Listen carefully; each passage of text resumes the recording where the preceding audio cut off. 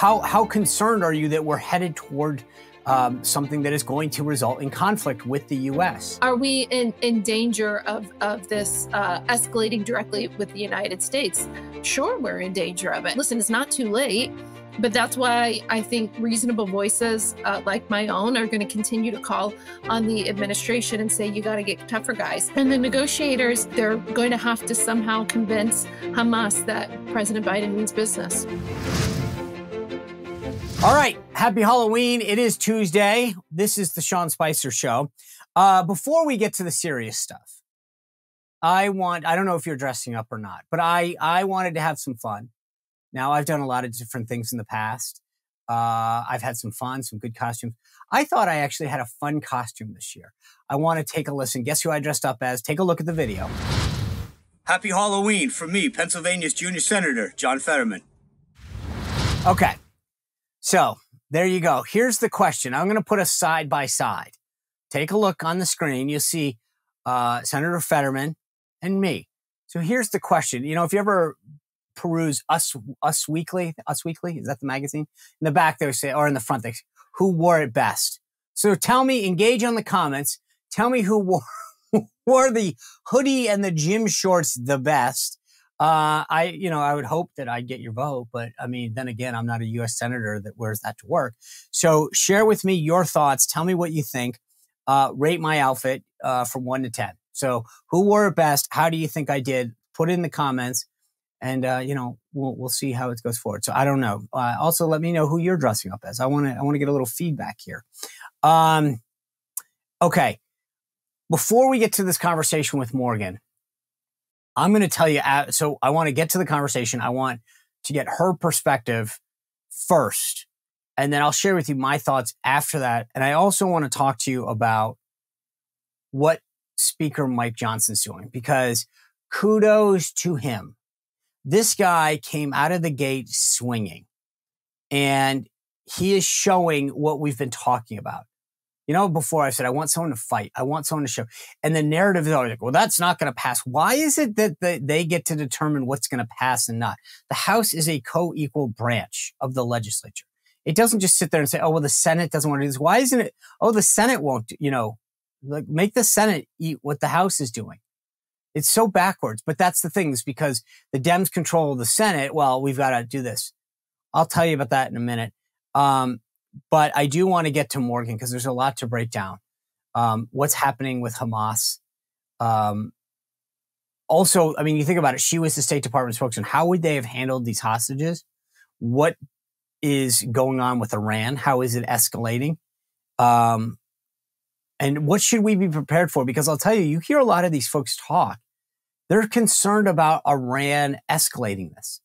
And if Iran escalates, what does the U.S. do? And are we headed for a major conflict that the U.S. is going to be involved in? I know that sounds maybe concerning, and it should be, because this is where we're headed. These guys smell weakness. We've heard it over and over again. Even their own administration says, the Biden administration will tell you, this is how they act. They feel like they get a sense of how will you react or not. And if I were them, I'd be like, oh my gosh, you sent us a pallet of money before. You tried to unfreeze $60 billion.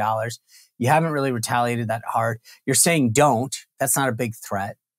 I think they sense weakness. So I want to ask her about that and how Biden is doing, and also what she thinks of Speaker Mike Johnson's tactics. So let's get into it with Morgan. Now, as I said at the outset, Morgan Ortagus was the State Department spokeswoman under Secretary Mike Pompeo. She was a great voice. She's extremely knowledgeable. She knows what she's talking about. She is now the founder of Polaris, which is a national security organization. She does a lot of great forums, bringing people together, taking issues like this and putting them on the forefront. So without further ado, I want to get to Morgan Ortagus. But before I do that, it is Halloween. The spooky season is upon us. And a lot of folks are either last weekend or this weekend coming up, or even tonight. I don't know. Do you have kids? Maybe you don't. Maybe you're sitting at home letting everyone come knock on your door or whatever, and you want to watch a Halloween spooky type movie. Maybe you want to watch Halloween. Maybe you want to watch Nightmare on Elm Street. You open your Netflix account and you can't find it because your Netflix says that you live in the US. Why wouldn't it? Well, guess what? If you get ExpressVPN, and I have it on my computer here. You can put it on your tablet, your phone, your computer, whatever you want.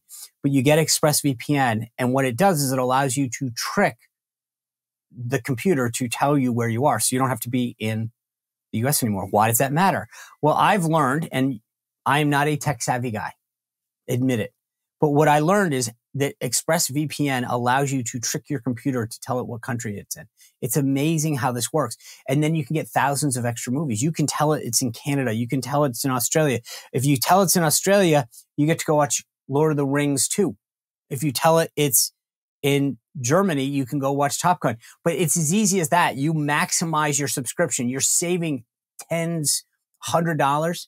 And you can actually do it not just with Netflix, but with Disney Plus, BBC Player, Shudder, all this stuff. It's so simple. Someone like me can figure this out using ExpressVPN. If you go to ExpressVPN/Spicer, you can get 3 months free. ExpressVPN/Spicer. It's amazing. You're literally maximizing all of these subscription accounts and going to see the catalogs in other countries. Go now, expressvpn.com/Spicer. Morgan, good to see you. Thanks for joining us. Thanks, Sean. So let's just start off with the news of the day. Speaker Johnson putting forward a plan to fund the support to Israel, but offsetting it with funds for the IRS. The Democrats are apoplectic. People are saying it won't pass in the Senate. What are your thoughts about how the House is moving forward with this plan? Well, it probably won't pass in the Senate, but that's okay. This is their first attempt at what they're putting out. This is their baseline of negotiations. I mean, the president, Biden, he put out a plan that wouldn't pass the House either. So this is what both sides do. They put out what they think is their plan, what they would like to see, and then you negotiate from there. But why would you immediately start with a negotiating position that is favorable to Democrats? You should put forward what the House vision and plan is, and then the Democrats can come to the table. Exactly. It's funny how the default is always, well, the Senate won't take that up. Why isn't it they won't? Like, to your point, the House is able to take a position too, and right. They should go with that. So, how do you rate how the Biden administration has been handling its response to Israel? Well, and by the way, just to follow up on what you said, it's not like the Senate puts out things that they know the House will pass, right? They put out what their priorities are. So this is just an attempt to malign the new speaker. And he's a pretty smart and savvy guy. I don't think it's going to work. Listen, when you ask it how the Biden team, how I rate them dealing with Israel, it depends on who is talking, right? So if it's Admiral Kirby talking, you hear, I think, a much stronger position that will probably be closer to where you and I are on supporting Israel. But then when you hear with the current White House press secretary talking, Sean, that is Karine Pierre. I thought it was John Kirby. Oh, good point. That's fair. When you hear her talking, she struggles to condemn anti-Semitism outright. She's really a part of the far left, and it comes across. I think she just struggles to put a sentence together. Never mind on any particular policy issue, but that's a whole nother story. It's a tough job. Listen, they probably should have made Kirby the White House press secretary and let her to continue to learn under him to brief.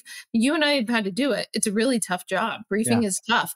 And, some people rise to the occasion and others don't. So, listen, Biden says really powerful and supportive things in Israel in public against But hold on. Can I just ask you this? No. Do you think, I think he started saying very supportive things in Israel. What at least, and maybe this is the Karine Jean-Pierre version of this, I do get the sense that they are politically trying to figure out how to handle the growing left, the movement among the left that doesn't support Israel, that does side with the Palestinians. And I've seen, at least through his spokespeople, a sort of an attempt to justify or balance the political needs. I mean, a state like Michigan, which is a must win, I feel like the Biden administration came out strong on Israel, but I feel like as we move forward, they're trying to figure out how to calibrate. No, I agree with that. And that's what I'm saying is, while Biden says things, a lot of time the administration is about saying the right thing. The problem is for Blinken and for Jake Sullivan, who really have screwed up in theater after theater. I mean, they both have been really epic failures. And I don't say that criticism lightly. I'm pretty measured. But starting from the chaotic withdrawal from Afghanistan that they both oversaw, they screwed up Russia and Ukraine. They didn't get that right. In fact, they think they have, but we're 20 months into the war. And they clearly haven't learned the lesson because they are applying the same logic to Israel and Hamas that they did with Russia and Ukraine. What do I mean by that? So if everything, what do we do in the Trump administration? We gave military and lethal aid to the Ukrainians. Trump set very strong red lines for Putin behind the scenes, like, listen, you can't go into Ukraine and I'm going to arm them. And what the Biden team has done is like, well, we're not going to arm the Ukrainians until after Russia invades. Okay, Ukraine needs XYZ equipment. We're going to say no for months. Then we're finally going to say yes. Then we're going to slow walk it. It's this like, well, we don't want to escalate. We don't want to upset Russia. And here you are 20 months into a war that could have been ended, as President Trump has said. He could probably end it, in one day. I don't know if he could end it in one day. He could certainly end it a lot quicker than in 20 months. I can't imagine President Trump letting this go on for 20 months. So they clearly haven't learned their lesson, Sean, and they're applying the same failed logic to Israel and Hamas. Like, well, if we escalate too much, what will Iran do? What will Hezbollah do? Well, what if? Why don't we leave people worrying about, let Israel do their job, right? Let people worry about what we're going to do if they cross our red lines. And it's the same, just really like tentative analysis paralysis. They are just, the bottom line is they are afraid of American strength. They don't possess anything of them within themselves that would make anyone scared of them. Stop being so worried about what Iran and what everyone else will do. Stand strong and firm for America and our allies and set red lines and be prepared to back them up, right? This isn't actually that hard. So, I mean, you're saying don't worry about Iran, but I get the feeling that Iran senses weakness. If they get in, I mean, just play this out for just a second, because I get your point. And if we did show strength, that would solve a lot of this, but we're not. So play it out for me right now in the sense that is Iran, what is going to cause them to escalate? What is, and how prepared should we be when it comes to potentially going to war? So what Iran does is they're kind of like toddlers, right? They push and push and push, and they inch up to the line, and they see, what are you going to do if our fast boats, swarm your boats in the Gulf? What are you going to do if we use Kataib Hezbollah or the Houthis or other, Shia militia, Shia terrorist groups to hit U.S. bases? How far into the U.S. base can we hit? If we kill a contractor, what are you going to do? If we actually see Americans injured, what are you going to do? And so that is they're constantly testing, probing, poking. By the way, it's the same thing that the Chinese Communist Party does. So they're constantly testing and probing and poking to see how far that they can get. Iran has said for a long time that it wanted to destroy the state of Israel. And this was the major flaw of the Iran nuclear deal, the JCPOA, to me, is that we were so obsessed with the nuclear weapon, which makes sense. You don't want the Middle East to become nuclear armed. However, what we failed to recognize is that whether it was through a nuclear weapon, ballistic missiles, or terrorist groups, Iran was intent on destroying Israel by any means possible. And so that's what we've seen them do, is build up their ballistic missile weaponry. They're closer now to getting a weapon than ever, even chasing and begging them and cajoling them for 3 years to get back into the JCPOA also hasn't worked. The only thing that works with a theocratic revolutionary regime is a position of strength and punching back at them. All right, guys, most of us know what it's like to be without power, sometimes for an hour, maybe a day, a couple days after a natural disaster, a hurricane, a windstorm, whatever. But now national security experts are warning that our power grid is more vulnerable than ever. And they've identified 9 key substations, which, if attacked, they're saying we could lose power for months.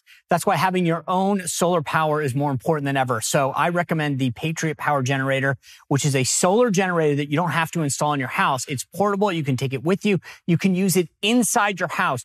And it's powerful enough that if power goes out, we're talking your phones, your tablets, your computers, medical devices, even your refrigerator gets power. So if you go to 4patriots.com and use code SPICER, you get 10% off your first purchase. It's 4patriots.com, includes that Patriot Power Generator. You'll get that guarantee for a year, free shipping if it's over $97, and a portion of every sale is donated to charities that support veterans, right? That's great. So go to 4patriots.com, use code SPICER, 4patriots.com. You do not want to be without power in case something happens.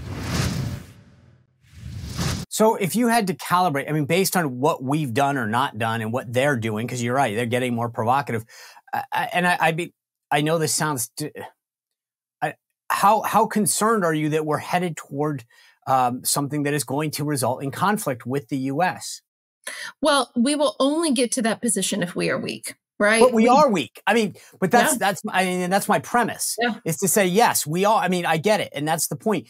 Based on that and their continued provocation, to your point about coming up to our boats and things like that, I feel like it's almost inevitable because I don't see them stopping. I mean, I just don't. And that's what I worry about is President Biden's answer is don't. It's not very convincing. We did finally, after, at least a dozen attacks in 1 week, we did finally strike back at some targets, some Iranian targets in Syria. It was, if you look at, and you'll know this, Sean, given your time at the White House, the president is given cascading sets of options. I didn't see what options the president were given, but there is no doubt in my mind that the Syria targets that were given to him were like the lowest level option. Like, here's the bare minimum you could do. I mean, it was a response. It wasn't nothing, but it was sort of like, flicking them in the nose, the Iranians. I don't think, listen, do I hope it deters them? Sure. Do I think that they'll be back at it in the next day or two? If they weren't overnight, I'd have to check. Yeah, they probably will be. So are we in danger of this escalating directly with the United States? Sure, we're in danger of it. And that's why, listen, it's not too late. But that's why I think reasonable voices like my own are going to continue to call on the administration and say, you got to get tougher, guys. Blinken and Austin are before the Senate Appropriations Committee this morning. And I know that they will be getting very, very tough questions from those senators as well. I want to talk to you about the hostages that are being held, the U.S. hostages. Put your former State Department hat back on right now. What should our posture be to get these folks back? Well, I do think that they're doing everything that they can. We're in a precarious position because these are, yes, they're hostages. They're also, the reality is they're human shields. Right. That's why, Hamas gets these people. I was really encouraged with the report yesterday afternoon that the Israelis were able to go in and rescue one of their female soldiers, one of their hostages. I don't think that you'll be able to get 230 people out that way. So listen, the hostage negotiators that the United States have, they're only as good, like Robert O'Brien, who was National Security Advisor, was our hostage envoy before that. He would be the first to tell you, you're only as good as the president who backs you up, right? Because Robert was able to say, listen, like, we need to get these people out, or else I've got, President Trump sitting here, right, behind me. So the negotiations are obviously going through Qatar. There's been a lot of controversy there, but, I look at it from the perspective, we negotiated with the Taliban in Qatar. Now we're negotiating with the Hamas. I'd rather have the Qataris being the intermediary than other options like the Malaysians, or, some other options would not be great. So at least it's somebody that we know quite well that are doing those negotiations. But we do obviously have the capability to do what the Israelis did to go in and get people. But the problem is the Israeli guys that are going in and doing this, they are not, I don't know what the operation looked like, but the people on the ground that are getting the intelligence for the Israelis, these guys are going to be kind of like the Fauda movie, right? The Fauda show on Netflix, right? They're going to be able to blend in with the local population in a way that would be just much, much harder for American hostage rescue forces who also do these jobs. And they know the territory, right? It's their neighborhood, it's their backyard. So I do think the American military options are going to be somewhat limited. We're going to have to rely probably mostly on the Israelis and do what we can from a support perspective. And the negotiators, listen, they're going to have to somehow convince Hamas that President Biden means business. We'll see if they have any luck at doing that. I hope so. I want to get these people out. Yeah, real quick, last question I have for you. The thing that I think is unique somewhat about Israel is that so many of the U.S. folks over there are dual citizens. They're Israeli citizens, they're U.S. citizens. If the U.S. had to evacuate folks because they felt like this was escalating, is the State Department in a position to do that, to handle it because of the uniqueness of that? Well, they should be. Is this State Department? Not really. While the situation is unique, it's not unprecedented. So I'll Okay. give you an example. In 2020, when COVID happened and the whole world started shutting down, guess what? We had Americans all around the world that we had to, over weeks and months, help get home. We ended up having to get 100,000 Americans from around the world, not from one country, but from around the world, repatriated back to the United States. That happened under Mike Pompeo and under our State Department. Brian Bulletow was our undersecretary then, who had a great operations background. He elevated the people within the State Department who were in charge of this, made them report directly to him, to the secretary. Blinken has changed that. Those people have now been pushed back into the bureaucracy. So this is not the first time a State Department has faced this sort of this type of challenge. And in fact, we evacuate a lot of embassies under this administration. So you think they'd start to get better at it. All right, Morgan, I appreciate your time today. Thanks for being with us. Thank you so much. Always good to be with you, Sean. You bet. All right, folks, you've heard me tell you about my friends at Delta Rescue. If you are an animal lover, then you would got to love Delta Rescue. DeltaRescue.org has an amazing video on it, some photos about the work that they're doing. These guys are a super, super sanctuary. Notice I didn't say the word shelter. They're a sanctuary. This is the kind of place that abandoned dogs, cats, horses, you name it, can go and be cared for life. They get the veterinary care.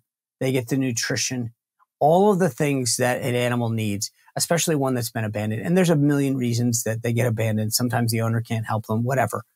But Delta Rescue doesn't care. If you go to deltarescue.org, like I said, they'll show you how they're happening. The thing about Delta Rescue, though, is they rely totally on donations from people like me and you, animal lovers that want to make sure that these animals are taken care of. And if you go to deltarescue.org, you can make a donation. Any amount is great. $5, $20, 50, 100, whatever you can support. I've talked to the owner and the founder of Delta Rescue, Leo Grillo. He is committed to making this an enduring mission so that it outlasts all of us and make sure that these dogs and cats and animals never have to worry about anything. Please go to deltarescue.org, take a look at the videos, see their newsletter, and help them continue the amazing work they're doing. deltarescue.org. I love that conversation with Morgan. She is so insightful and breaks it down in a way that we can all understand what's happening and cuts through the clutter. I thought it was interesting because, again, a lot of people can give you their punditry answer. She was at the State Department. She watched them deal with hostage crisis situations. I thought the COVID example was fantastic. I did not think about it in that context. That's why, you bring someone like Morgan on board to have that conversation. Because you talked to, I was thinking about this the other day. David Friedman, right? Our former ambassador, he was on the show breaking down what's going on in Israel. Well, David Friedman lives there. He's a dual citizen. I've had Joel Rosenberg, great author, friend of my former show. I've communicated with him about what's happening.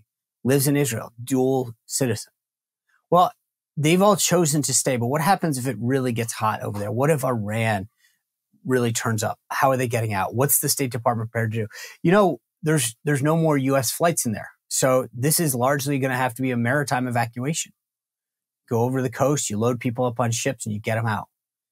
How is the State Department preparing for that? And I think Morgan's point was under the Trump administration, this was something that they really had to think about, not just in one country, but around the world, getting people back when COVID happens. I was grateful for her explanation about hostage negotiations. This is not like they're being taken care of by a nation state. You think about the negotiations that President Trump went through, even with North Korea, and that what they're doing to get people back in Russia. And it's a nation state to a nation state. Hamas is a terrorist organization. You don't just pick up the phone and call them. And I think it was interesting to hear Morgan's perspective on that. And I also was really interested in this whole issue with Iran. And I know that she still was being diplomatic. You could hear it, right? She was like, well, I think, but it's scary stuff. And I know no one wants to think about it, but it's a reality. It's just, again, it's one of those things that we don't want to talk about because I think sometimes it's difficult and it is scary. But the reality is that there is a decent chance that something's going to escalate and go wrong. It doesn't look good. I hope I'm wrong. I hope it doesn't come to that. But you don't see Iran cowering. Yemen this morning was firing off missiles that we shut down. These guys aren't calming down. They're not scared of us right now. I've said this since the get-go, that when Biden screwed up Afghanistan, there was a sense of weakness on several fronts. How we treated our allies, how we got out, how we left all that material there. And then Putin looks at it and invades Ukraine. And now Hamas firing rockets. There is a sense of weakness, of a lack of American strength. And I think that's a big deal. So you've got, actually, let me just pause for a second. I want to get into what Mike Johnson is doing. And then I'll get back to how this plays into both Trump and the 2024 election, as well as this White House. So Speaker Johnson, everyone's kind of wondering, how's the guy going to come out of the gate? And he showed it. So he comes out and he says, all right, I'm going to first, and this is why at the beginning of the show, I said there's two catches. The first was, he said, I'm separating any aid to Israel from that of Ukraine. So he pulled it out. That's the first catch. And that infuriates everyone, all the people in the Senate and the Biden administration. Because that's how they get it. Ukraine aid is not popular. And they can't defend it the same way. Because I don't think there is a defense right now, because they're not willing to explain what the long-term strategy is or where the money's going. He gave that speech the other day. Remember, Biden gave that primetime speech, and it was muddled. He's basically trying to slide the Ukraine funding in under the guise of Israel. He can't explain it. He can't give you a long-term plan. He can't tell you where the money's going. They admitted on the ground that there's a ton of corruption, and they know it. There's a report that came out. They get it. They know this is not popular and that they can't defend it, but they also can't say no, because it would look bad. So instead of doing the right thing, which is having an accounting of the money, trying to figure out how to get around the corruption, they know with a straight face they cannot tell you that the money and the weaponry that's going over there is being used in a good way. They just can't. Their own administration did a report talking about the corruption, and they came out with this sanitized version of it. But the bottom line is, it's not good. So Johnson did the smart thing, but then he went a step further and he basically says, okay, I'm going to offset the $14.3 billion to Israel with funding to the IRS. Now I want to read you from a section of Political Playbook this morning, because this is it. It says, then on Monday, Johnson unveiled his $14.3 billion Israel aid package, one that not only seeks to offset the spending with cuts elsewhere, but taps Democrats' signature domestic policy legislation, the Inflation Reduction Act, to do it. As a policy matter, reversing the bill's IRS plus-up doesn't make a lot of sense. Cutting the agency's planned enforcement surge against tax evaders would have the perverse effect of increasing budget deficits, not trimming them. So again, this is just to set the stage. The first rebuttal from here, the media doing the bidding of the Democrats, which is to say, oh, this money to the IRS, you know what that was going to do? It was going to go after tax cheats. It was going to go after people who weren't paying their taxes. So these folks, yes, we were spending money on agents, let's say $1 million on agents, but those $1 million in agents were going to find, $20 million of taxes that weren't coming in from people who weren't paying their appropriate taxes or were cheating or evading taxes, right? So they're calling it, actually, it's hurting. You know what? You should keep funding the IRS. That's because, remember what I'm saying. I'm reading from Politico's playbook. This is the media doing the bidding of the Democratic Party, saying, oh, don't cut the IRS. These are the good guys. And you Republicans who care about taxes and blah, blah, blah, blah, blah. Look at, you couldn't possibly do this. But here's the thing that at least I'll give them credit for. Let me read you the next line. But as a political matter, the logic, this is them opining on what Speaker Johnson is doing. The logic is impeccable. The libs, after all, were owned. He gets it. They go on to say Democrat after Democrat, including some of Israel's most stalwart allies, sputtered in fury over the offset plan, as our Hill colleague thoroughly documented. Rep. Debbie Wasserman Schultz, D. Florida, she's from the Boca area, accused Johnson of, quote, playing political games with Israel emergency funding, something our nation has never done in a time of crisis. Yeah, right. She, suddenly offset this? We've never offset spending? Not true. She just doesn't like the fact that, again, what Johnson is doing is putting Democrats in a very untenable situation. You want to spend money? Offset it. Offset it with the IRS. So now Democrats are in this untenable position. What do? We have to vote. So hopefully our friends in the media will come to our salvation and save us so that we don't have to explain that we would rather support the IRS.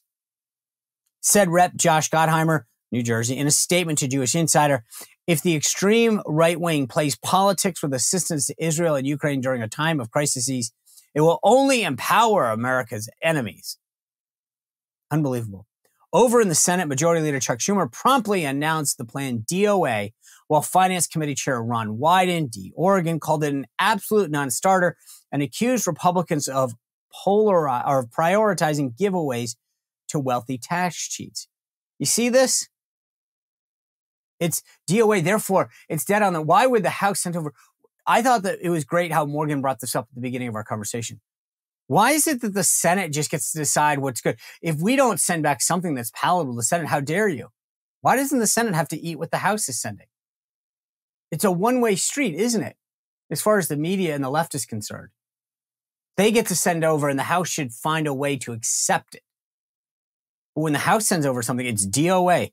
What about, why is it never DOA in the House when the Senate sends it? Because it is.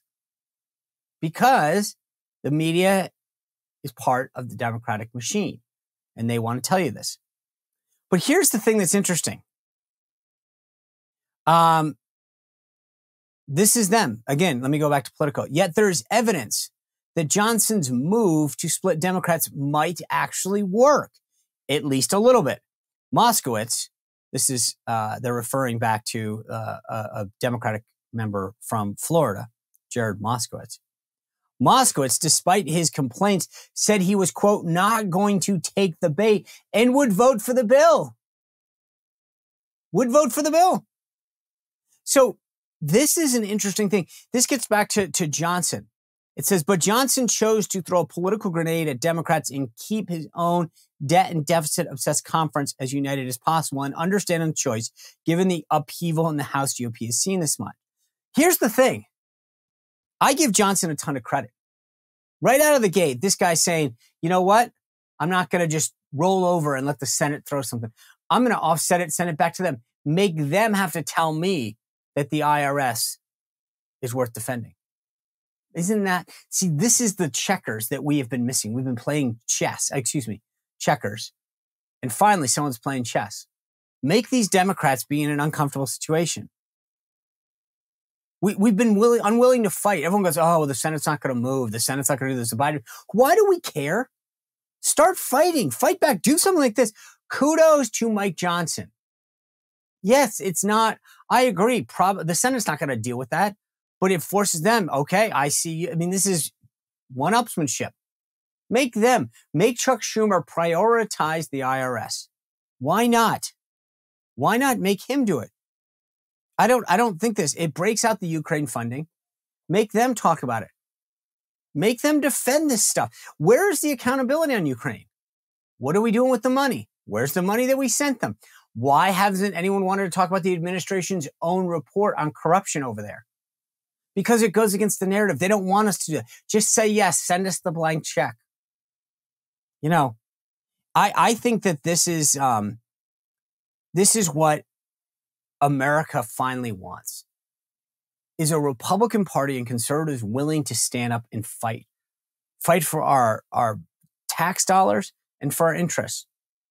Too often these things get sent to us as some sort of binary position. Do you support Ukraine or not? Well, that's not fair. It's like saying, do you want to go to lunch or not? And then saying, okay, well, here are the choices. The most, going to Capitol Grill or not eating. Well, no, that's not the range. Have a peanut butter and jelly sandwich. You don't have to spend $200 on lunch or get nothing.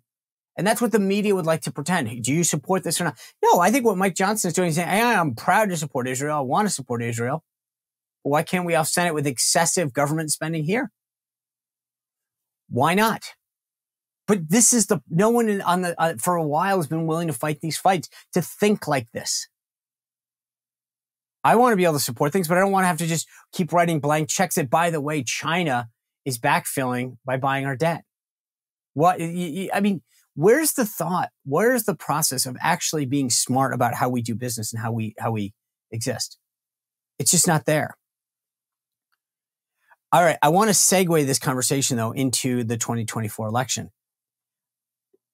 Trump was campaigning in Iowa, and he brought this up, and I think it was just so brilliant.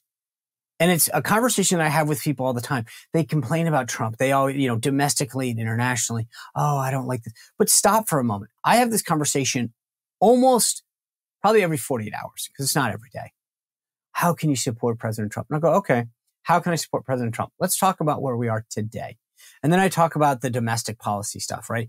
Interest rates, the southern border, fentanyl crisis. I could just go on. The rest of the economy. Okay, all of these things are happening, and I'm missing a bunch. And then I start looking at foreign policy. The Afghanistan withdrawal, an absolute disaster. I talked about this a moment ago. Not just to our own military, but to our neighbors that we never told we were leaving.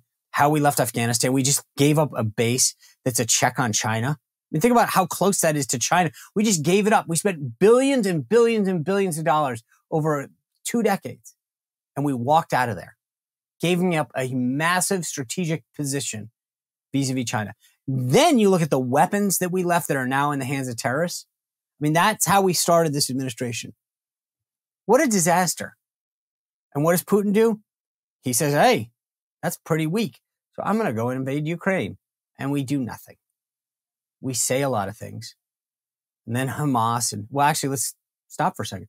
You see North Korea getting provocative, China getting further provocative in the South China Sea. Do you see the video this week of that B-52? The Chinese plane comes within 10 feet.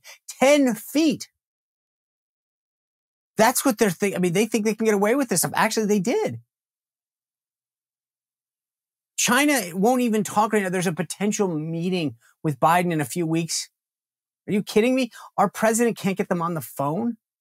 And then Hamas starts firing rockets. So Trump's in Iowa, and he says that it happened for 3 reasons. That Hamas is doing this because he said Iran is reaping the oil revenue from the last sanctions enforcement. Our country's perceived weakness during Biden's term. And now the U.S. freeing up this additional $6 billion. Trump pointed to his own sanction enforcement and the unilateral withdrawal from the multi-nation Iran nuclear agreement as evidence that he would be tougher on Iran if elected instead of Biden in 2024. I was there. I was part of that White House team when President Trump said, I'm getting out of the Iran nuclear agreement. This is insane. And he did it. He didn't try to appease them. He basically said, we're out. You guys are violating this agreement. Why are we turning a blind eye to it? But think about this. For the first time in several administrations, Russia didn't invade anybody or annex land. They waited an hour before Biden, after Afghanistan, were like, all right, we'll just go in and start taking parts of Ukraine. Iran didn't do anything. In fact, like I said, he showed strength. He pulled out of the agreement. Hamas wasn't firing rockets. And he makes this case that all of this during his tenure, there was peace. There was safety. He protected Israel. He protected the country. I mean, I think that these guys feared Trump. They didn't know what he was going to do. They were scared that he was going to attack them or act unprovoked. Think about this. The whole Milley thing during their transition where Milley's calling China and saying, hey, guys, don't worry. Because these guys were worried about how Trump was what he was going to do. He kept them off balance. I was at Mar-a-Lago having dinner with the Chinese Communist chair, President Xi, when Trump went off to that room, the secure room, to watch what we had done in Syria. And he comes back and he tells Xi, as dessert's being served, like, hey, guess what we just did? And I think Xi's going, what the heck? Because that was how Trump was. He was like, hey, I'm going to show you we're not kidding around. He gets up, just leaves in the middle of dinner to go watch this thing happen, comes sit back down and says, oh, by the way, you want the chocolate cake? Here you go. I'm going to tell you what I just did. These guys were worried about him. They don't have that same fear. They don't perceive American strength the way that they did. And I think this is a big issue right now because Trump portrayed Biden's administration as being weak and out of touch, noting that National Security Jake Sullivan said that less than 2 weeks ago, just remember this, Jake Sullivan, this public thing, that the Middle East is, quote, quieter today than it ever has been in 2 decades. That was Jake Sullivan, the national security advisor to the president. It has been quieter today than it has been in 2 decades. Great job, Jake. Good job there, huh? Anyway, I think that Trump's making a big deal out of this. And you ask about, you could juxtapose this with what's happening in the current White House. Kamala Harris, former aide, is asking for signatures on a ceasefire in this conflict. Cori Bush drafted up the ceasefire. A ceasefire. What are you talking about? Israel got attacked. They have a right to go in and defend itself, to get back their hostages, and to retaliate. And these guys are talking about ceasefires? What? I mean, this is what the letter says. We must mourn the tragic loss of Israeli life targeted by Hamas. However, we must firmly and unequivocally reject the Israeli government's exploitation of these deaths. Exploitation? 1,400 people were killed. This isn't exploitation. This is retaliation. They need to stand up of these deaths to stage a retaliatory and genocidal campaign against civilians. Oh my goodness. That's what the left is dealing with. Balancing. What about right and wrong? Israel was attacked. They have a right to go in and do this. And that's how the left is handling. That's this administration. But it's becoming a bigger deal. I mean, I talked about the poll yesterday, right? Of where things stand in the Republican field. Part of this is Trump's going out, like I said, making that message. Now you have Ramaswamy going after Nikki Haley over Israel. And the thing is that Nikki Haley was there for Trump. So, I mean, I just don't see it happening, but it's becoming a bigger issue. And I think Trump gains strength in this. He is gaining more and more. And we saw in the Iowa poll him go up while others were going down. Just Pence dropping out, DeSantis dropping several, because it's not hard. When you're running for president, most of the time you're talking about the future. I will do this. I promise you that. I'm going to make this happen. Blah, blah, blah, blah, blah. Well, here's what Trump can say. I did this. This is what I did. Look at my record. And when it comes to his 4 years, you may not like him. You may not like the tweets rather. He doesn't text there. But the bottom line is we were safe. Right? We were safe. There was none of this. And that's the one thing he can say nobody else can do. Anyway, thank you for subscribing. I hope you have a happy Halloween. Watch the show first. Then you can go out and trick or treat. If you want, please make sure you comment in the sections. Tell me about my Fetterman outfit. You can also text 571-441-4991. I appreciate Morgan Ortagus doing this. Andrew Klavan's going to join us tomorrow. He's got a really good take on what's going on in Hollywood. The Daily Wire is putting Disney on edge, on their heels with this new Snow White movie. I'm going to tell you all about that. And then on Friday, we're meeting with Dinesh D'Souza. I've got a little surprise coming your way on that one. But again, Andrew Klavan tomorrow, Dinesh D'Souza on Friday. Thank you for everything you're doing. Please do me a favor. I always ask you this. Hit that subscribe button, but then also hit the bell so that you get notifications, and drop a 5-star on Spotify or Apple if you're listening to the audio versions. Thanks again. I look forward to seeing you right back here tomorrow on The Sean Spicer Show. Well, if you enjoyed this content, make sure to like this video, subscribe, and click the notification bell to get more.